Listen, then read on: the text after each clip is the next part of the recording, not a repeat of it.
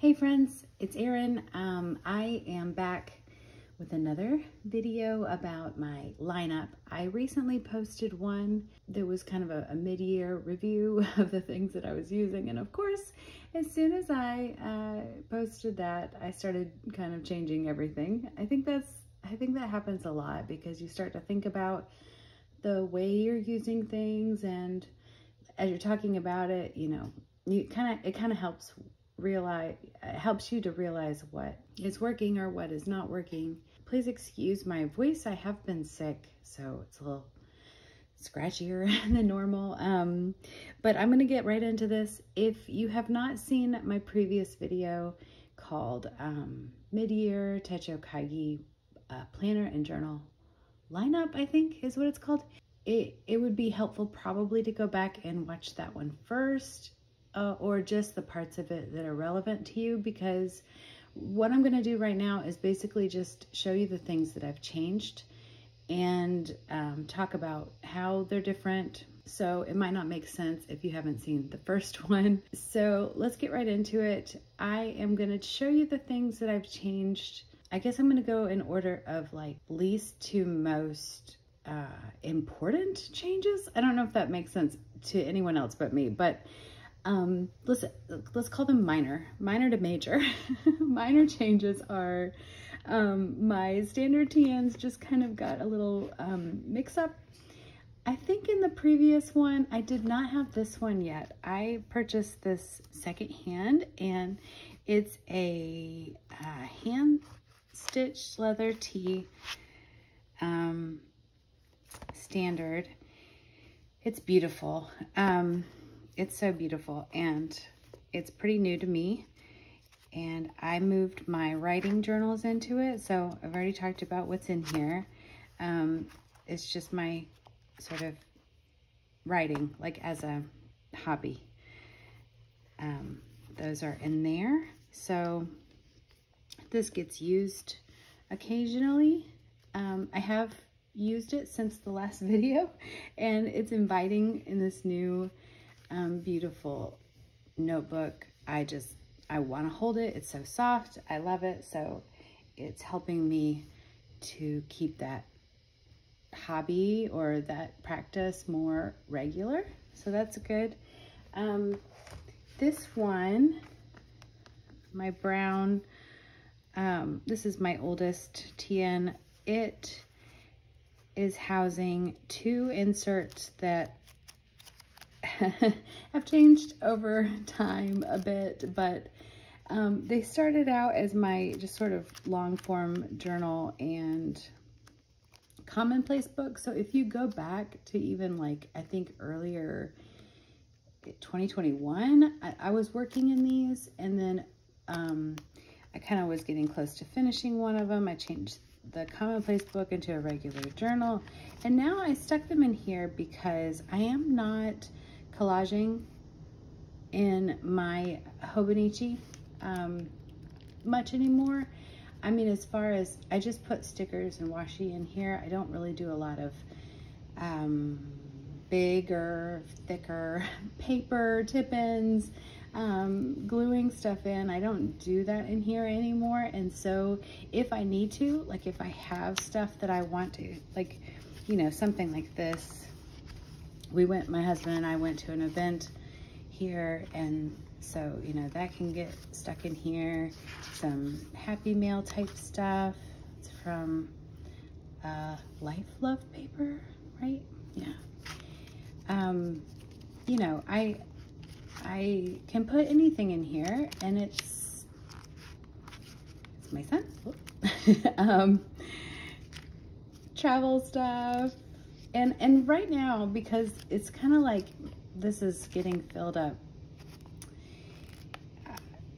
it's kind of all over the place, I guess is what I'm trying to say. I can just randomly stick stuff in here. Some pages are filled and some are not, and I just can go in anywhere and stick stuff in. And it's been fun. It's kind of like, I guess, like a junk journal, memory keeper sort of thing, and it's working out fine. I mean, it's enjoyable because it's already so thick and chunky, I can just stick anything in there. So this blue Traveler's Notebook is, it doesn't look very blue right here, but it is. It's a very dark navy.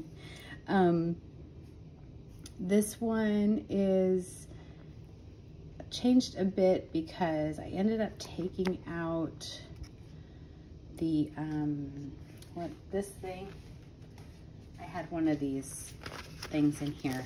I found that I really wasn't using it, and it was just adding bulk, and I kind of like the streamline, thin feel of this. I'm not really done setting this up. I have this covered. I have 2 inserts in here, both covered with like magazine type pages. These are both from Uppercase magazine. And that's a postcard from Istanbul. Let's see, I've shown you this one. It's my GU from Baum Cohen insert. Let me show you that here. And it's the weekly version, so it looks like this. And I have talked about this several times about struggling with it. I am figuring it out. So kind of what I've started to do is just use it as a weekly memory roundup sort of thing, highlights, kind of gratitude, kind of noticing things, just sort of, you know, whatever comes to mind. And that's sort of what this is. It's not a long form journal. It's more of a, I would call it a noticing. I don't know, everything I do is like noticing. Not just straight up memories though, but just, I call it my tend journal. And so it's sort of like gratitude, but a little different. But it's a work in progress. It's still something that I'm figuring out. And excuse me, this is my new, like, just straight up journal insert. I just started it. I think I got out of practice of long form journaling, and I don't even know how that happened, but I'm starting to get back into it. And this is just the beginning, but I'm just beginning a new insert. It feels like a good time to begin almost a new practice, like a new way of doing that practice of noticing the things that I'm thinking about and feeling, and things that I want for the future. I'm a mom to young kids, and I'm also like trying to start this, trying to get my art business going. I mean, I've been an artist for a while. I'm trying to get the business side of things going, and I have a tendency to lose sight of myself and all of that, and like I just keep doing things and I forget to think about the things that I actually want or care about, or I don't know, personal things. I hope that makes sense. So those were more along, I guess, personal side, and then now we're getting to more work stuff. But for me, because I'm an artist, it all goes together. It all, like, it blends, and that's part of the reason why I have a hard time keeping them separate. I don't even try really to keep them separate, because there are more businessy things to being an artist, like, you know, I don't know, financial stuff and tax stuff and I don't know, stuff.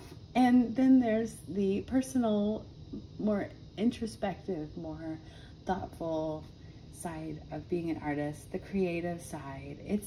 It's so personal. And so I have struggled with planning. I mean, I love to plan, and I love to like make plans, write down plans. I have a hard time sticking through with them. It just depends on what it is, but sometimes I just doubt myself too much, and I get bogged down in the day-to-day of the stuff that doesn't even really matter that much, and I forget about the whys, you know, why am I doing this? And so I changed up my planning. If you saw the last video, then you know I had this like huge planner, including a Hobonichi Day Free and a Take a Note planner. I changed that to just the Day Free. I got rid of Take a Note because it just wasn't serving me. And this is a really cool craft paper folder I got from Mitt's Stationery Selection. It's from King Jim, I think. Yeah, it was in one of the boxes. So, and I'm not sure which one. Might have been like October or November of last year. I'm not sure, but this is more or less just a notebook where I keep goals and plans for things, things I'm working on, notes from, you know, classes that I'm taking or things that I need to learn, just lists of things, plans for my shop in the future, like all kinds of stuff like that. So it's definitely getting down to like the nitty gritty of getting stuff done. This has changed in that it is more just like a scrap pad, like a notepad. Every day is different. So like on this day, I just wrote a list of things I needed to do. This was just yesterday and the day before. I don't know, I just had some things that I needed to get done. I was, I don't know, watching YouTube, writing notes. It's really just, I mean, I've been sick. Those are some of the books that I had next to me. It's just stuff. It's just stuff. Like this page was more of kind of a memory sort of thing. It's almost like, it's just as the day goes on, I just jot stuff down. Excuse me. Every day is different. It doesn't really matter. Sometimes it looks cute, sometimes it doesn't. I mean, I always put in some sort of stickers or washi or stamping or whatever, and it's fine. It just sort of comes together. It's very low pressure. And I mean, obviously I spent more time on it these days. Lots of marker there. It's not trying to be anything. It's just a space where every day I have this much space to fill in, and anything that I need to fill it in with can go there, you know? And that's it. So this is kind of, it's definitely business and personal. It's just whatever is on my mind goes on here. So it can be anything. Okay, so this journal is what I call my goals and dreams journal. It is a place where I can kind of work out the stuff that I put in here. Or maybe it's before I put it in here or after. It's a different way of thinking about it. This is like lists and plans and like lay it out, like what do I need to do? And this is like dreaming and scheming and working out problems in more of a long-term way. So let me show you something that I can show you. Okay, I can show you this. This is, I'm working on building up my portfolio. These are some ideas for how I want to make my portfolio.